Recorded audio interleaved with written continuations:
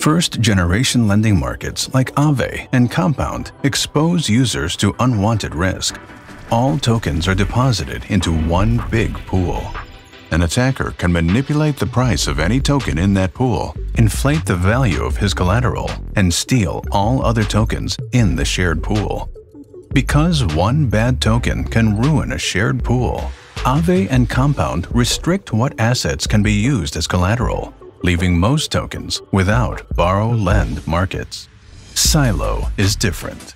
Instead of one pool for all tokens, we created one pool for every token. Each pool is limited to one unique token and ETH, the bridge asset. How does the bridge asset work? If you want to use token A as collateral to borrow token B, you move the bridge asset between silo pools, similar to Uniswap's trading pools.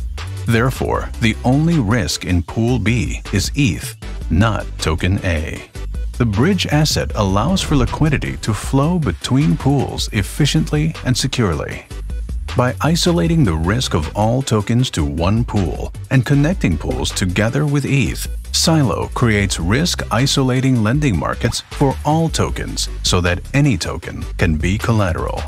Silo is the first second-generation DeFi lending protocol that provides secure money markets for all crypto assets.